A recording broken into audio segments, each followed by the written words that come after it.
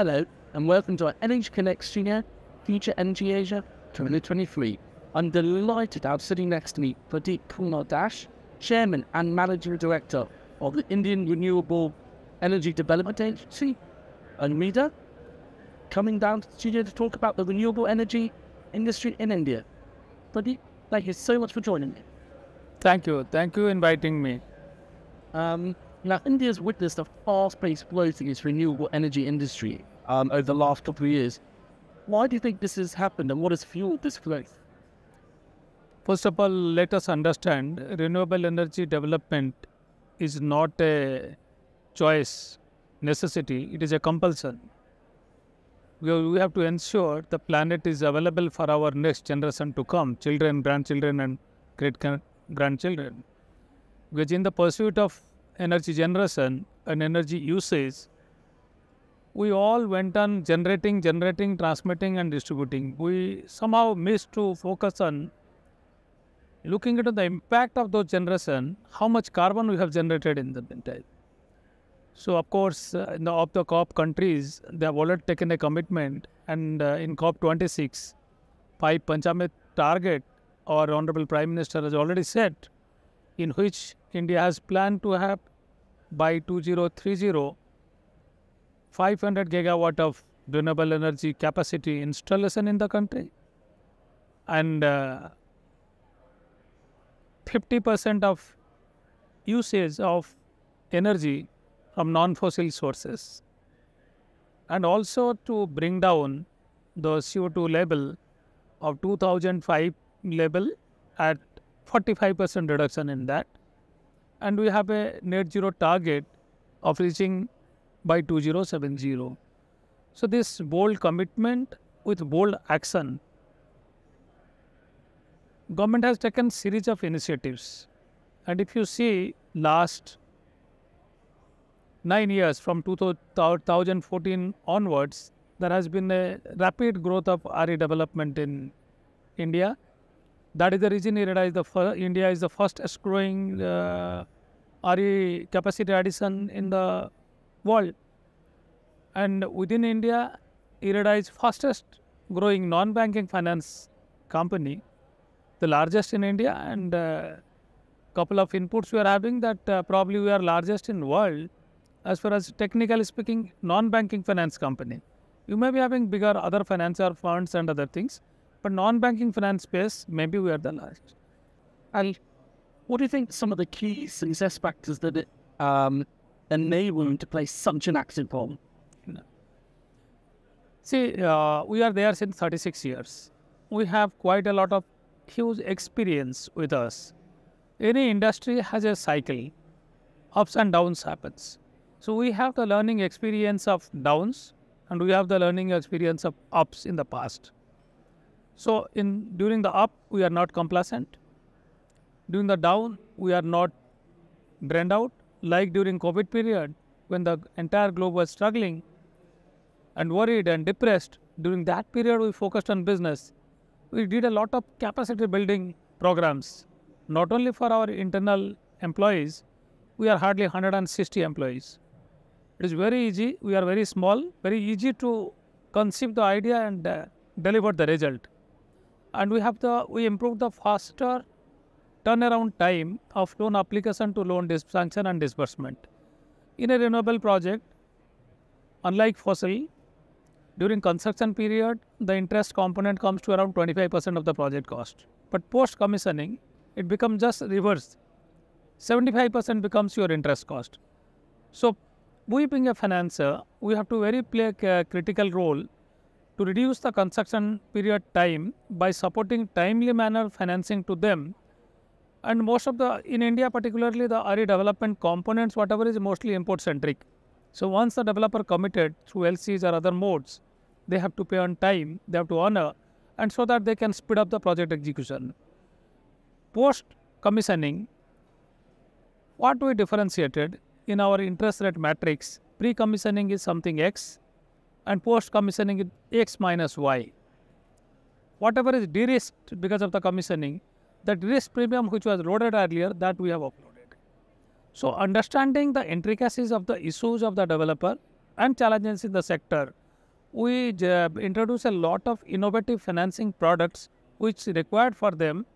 And remember, it is point to note, this learning also we took from them. Every quarter, post publication of our financial result, we call for a stakeholders interaction meeting. We understand from them the challenges and issues, then we capture them in a policy procedure, keeping in mind the broader framework of best quality corporate governance. Today, as a NBFC, our governance has become a point of reference for others. That is our strength. Great to hear. And as the energy landscape evolves, renewable energy transition coming in, what areas are you going to be looking to focus on mainly in the future? Absolutely pertinent question, because if you allow me to make a demarcation, there are two kinds of renewable energy. One is established, other one is emerging. Your question pertained to emerging. 20 years back, which is established now, they were emerging also. So we have come across the ups and downs during emerging time. Those learning we are using now, and now the emerging area, two broader things, broader emerging challenges is there and areas are there. One is this green hydrogen and hydrogen derivative like green ammonia, methane and other things, which is going to completely play a game changer in the renewable energy space in the emerging area. Our assessment is 50% of energy is going to come from that space. So it's a huge market. And then is your offshore wind. It's a huge challenge. In a traditional wind project, what costs 5 times will be in offshore wind, and the timeline of project execution will be almost 3 to 4 times. So that means the project construction period is longer, unlike what established IREDA was earlier, and the capital investment will be pretty huge. I do not have any hesitation to accept here that whatever IREDA was handholding, the kind of net worth base, it was pretty small. But the rate in which renewable has grown in India and globally and expected to grow because of the compulsion, we need many IREDAs to be there to play. But in order to address immediately the issues, we have enhanced our net worth base in last 3 years. It is more than double. And again, we have planned our IPO. We are expecting in Q2, that is maybe before September this year, to hit the market. And we are planning to go to the global market also. We had planned earlier, but the issue what was planned earlier was appearing little small. And now we have gone, and Government of India has already granted approval for enhancing the size. Around 25% will be offloaded in the market, will be in the public.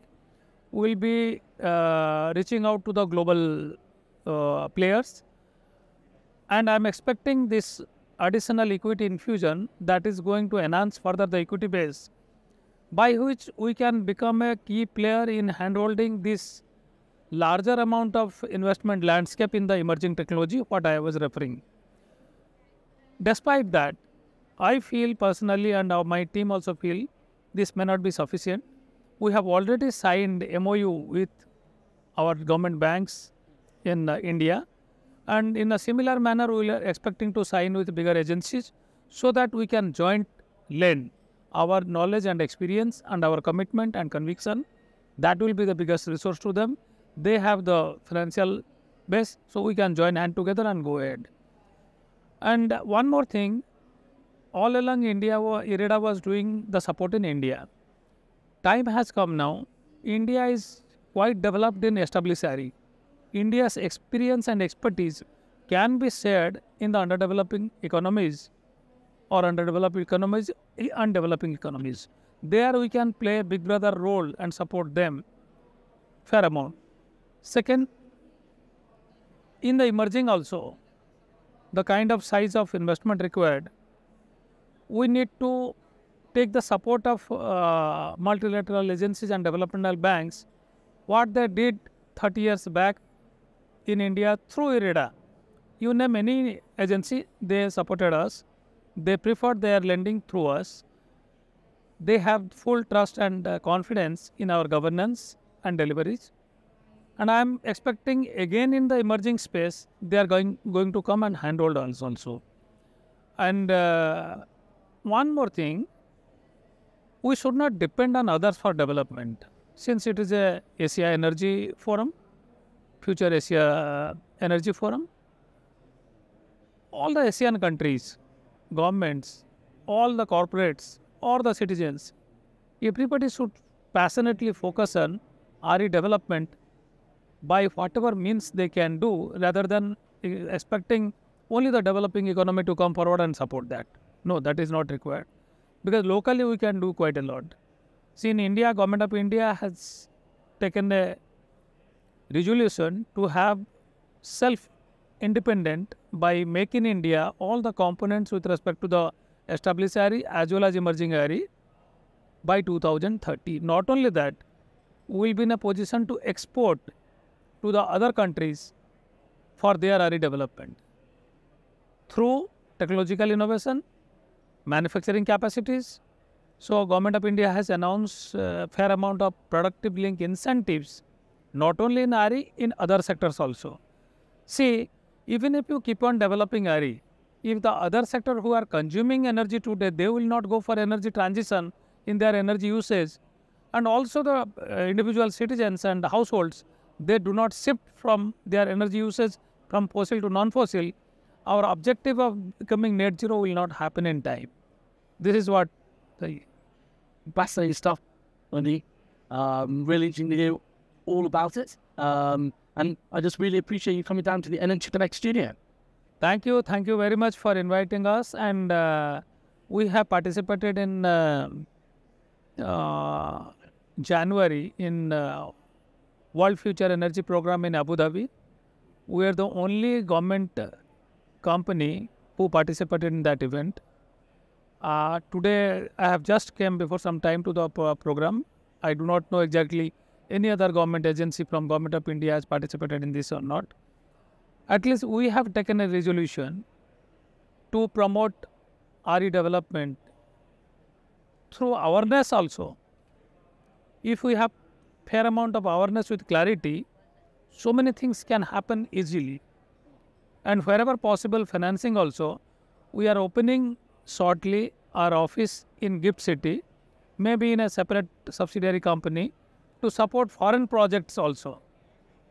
So that means we are now expanding our support activities to foreign activities, so that we can borrow in foreign currency, lend in foreign currency, and go for a natural hedging.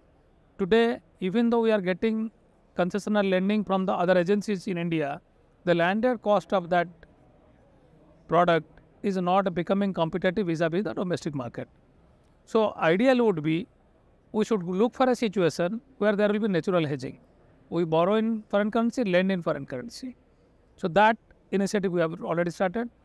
And coming back to this offshore wind and green hydrogen, where a lot of a fair amount of investment will be required in infra, our central bank, that is Reserve Bank of India, they have granted us infra status NBFC.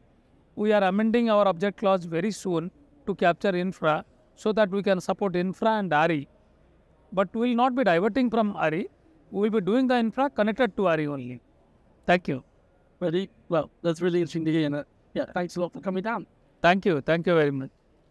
Thanks everyone for watching. And I look forward to bringing more studio interviews in the show floor in the coming days.